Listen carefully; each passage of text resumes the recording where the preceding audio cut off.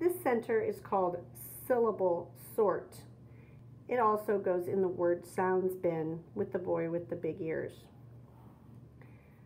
It looks like this on the front with bears and hearts. I'm going to open it up and get out my sorting mat and my cards, and here's my paper. I'm going to set the rest off to the side. So a syllable is how many beats a word has. Kind of like when you sing a song, letters have beats.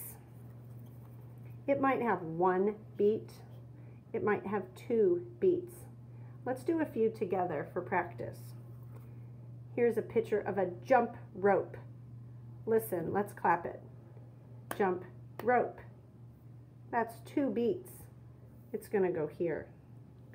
So then I find the picture of the jump rope on my paper. It's down here in the bottom. It had 2 beats, so I'm going to circle the 2. Here's another picture. Teacher.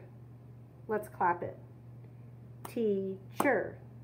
That's also 2 beats. It goes right here. Then I find the picture of the teacher. Here she is down here. I'm going to circle the 2 for 2 beats.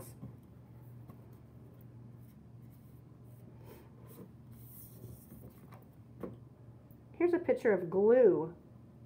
Let's clap glue. Glue. That's 1 beat.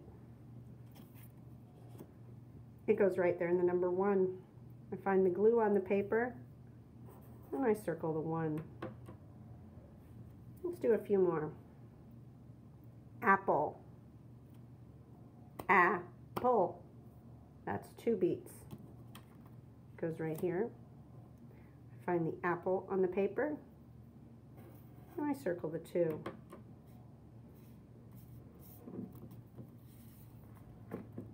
Here's a bell. Bell. That's 1 beat. I put it here. Find the bell on my paper down here at the bottom and I circle the 1.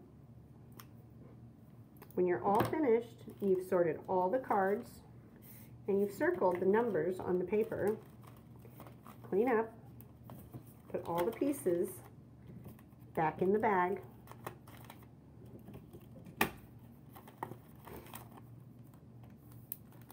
Turn your paper into the teacher. Put your sorting mat back in the folder. And your cards back neatly in the pouch. And then you're done.